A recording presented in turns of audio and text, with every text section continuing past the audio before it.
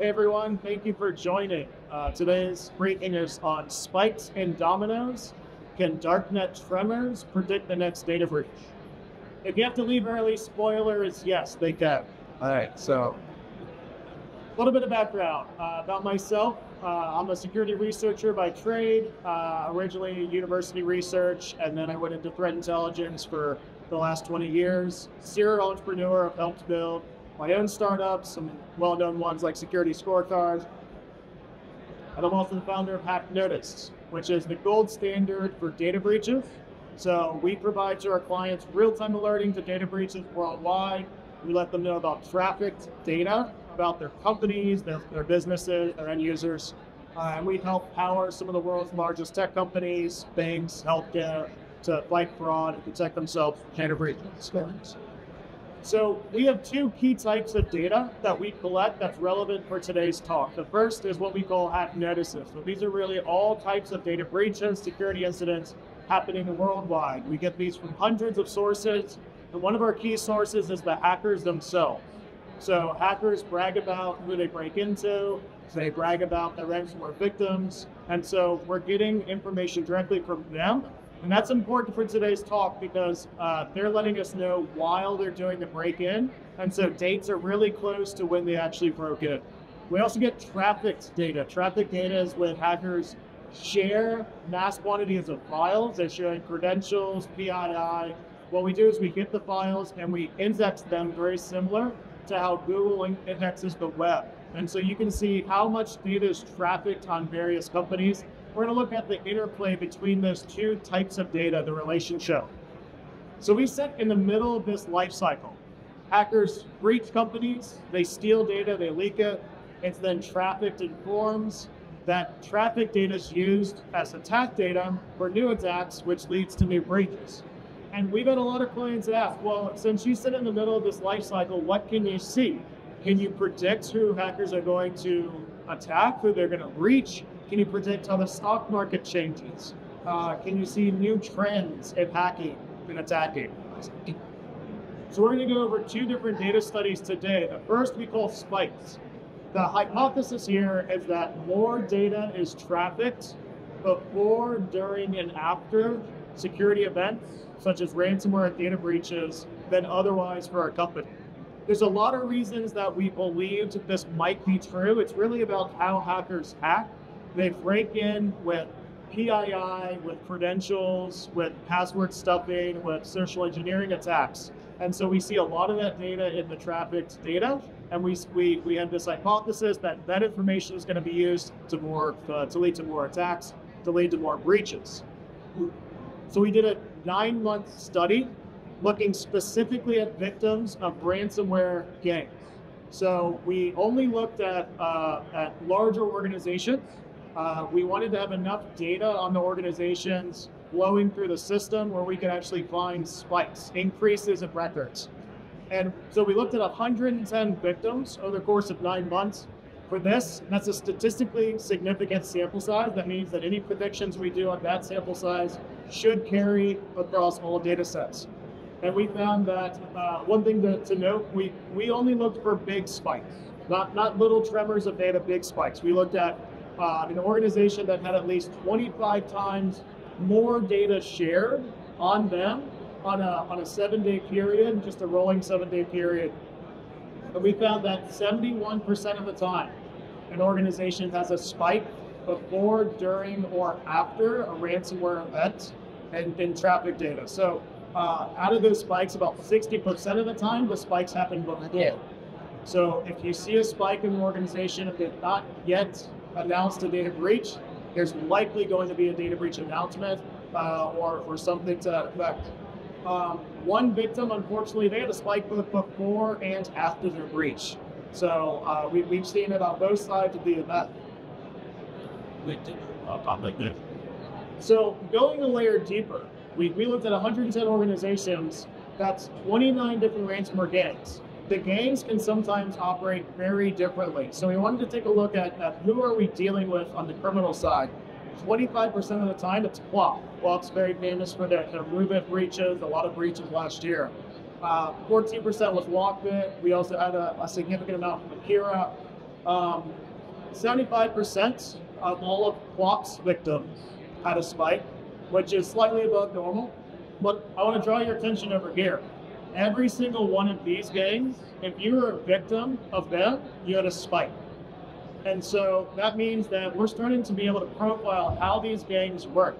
And if you're a victim of Cactus, Everest, Hunters, you would expect to see a spike in traffic data based on this study. We also looked based on industry. Said, okay, does this have any impact on what types of companies are being hacked? We looked and we saw about 11% manufacturing, 19% information technology. This is pretty common for who gets ransomed. A lot of manufacturing companies, IT companies get ransomed. And the percentages were pretty much the same, 75%, 87% for education. But if you were a finance company in this data set, you had a spike.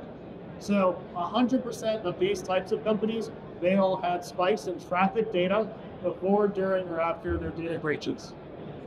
Let's talk specifics. So I'm not naming names, but let's talk about spikes ahead of time. We saw a Big Four consulting firm had a spike well before anyone knew they were breached. International pancake manufacturer, a large airplane manufacturer, yes, that one. They had a spike in data right before their data breach announcement. Printer, government contractors, pharmaceuticals, these are the businesses that we've seen in the news, and what this study says is that they all had big traffic data spikes before those announcements. So in conclusion, we found a strong correlation for spikes in traffic data and ransomware events, and that can be predicted.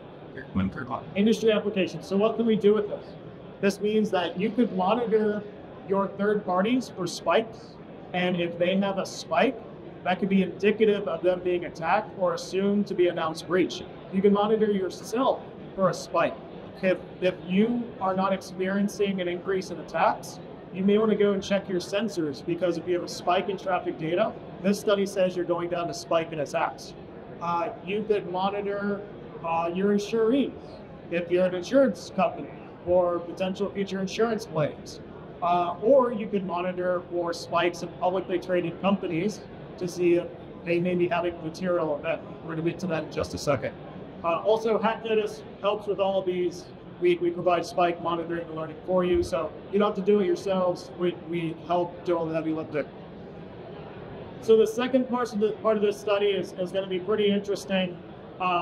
We had a hypothesis that these events, specifically ransomware events and SEC filings, are material events, and those could be used to predict changes in the stock market. That was the question. That was a question we get a lot. Hey, do breaches change publicly trading stocks? The reason we believe it's a material event is because the SEC says it's a material event, CISA says it's a material event, and you would expect a stock to change based on material events. Right. Legal disclaimer I have to show you. I'm not your financial advisor. We're about to talk about stocks. This is for entertainment purposes only. Don't trade on this. This is, do your own research. Like, don't call the SEC. Let's all be cool. All right. So we found some weird stuff when we started looking at publicly traded companies.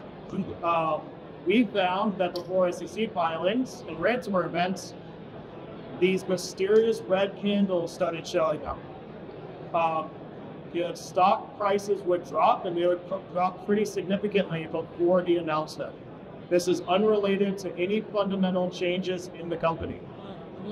So basically the stock price leading up to the date of the announcement starts dropping. And that's interesting, that's fascinating, but that's not really something that a stock trader could take action on, right? Unless they knew ahead of time, which they don't. What we found next, the biggest red candles were in IT, finance, and retail. So those were the ones with the biggest bounce. What we found next, though, was fascinating. The stocks always bounced back. So 65% of all the companies that we looked at their stocks improved by at least 2% or more from the date of the event. This is for ransomware events, SEC filings, 6Ks, 8Ks. And so, and some of the variance was different. Like if you looked at the most common dates, the localized high after the event, SEC filings had a shorter time frame. It was more like 19 days. Ransomware is like 28 days. So there's some variance in how these events impacted the stock market, but they always bounce back. So we said, okay, well that sounds like something we can simulate. So we started a simulator, and we started looking for these ransomware events. We started trading based on a hypothetical just for fun strategy. We're already up 84% on the year. So there's a few nuances here. I'm not a stock trader. We avoided small cap companies acted weird. We avoided companies that didn't have the mysterious red candles. And this strategy is very much being refined. It's really a one data set strategy. More sophisticated traders would look at other stuff. But the conclusion we found is that yes, ransomware and SEC filings are material events, and they can be used for trading strategies hypothetically, but they certainly have an impact on the market in a reliable manner. But we also found that, and this is just my personal opinion, but based on the data, it looks like the stock market doesn't really care about security, and after a data breach, within 30 days, they kind of forget, and the fundamentals haven't really changed as the stock goes back there. I'm not allowed to tell you what to do with this information. Do your own research. If you're interested in real-time data breaches, traffic data, or talking about any of the underlying data, we're in booth number 1. This is my calendar. We can talk privately.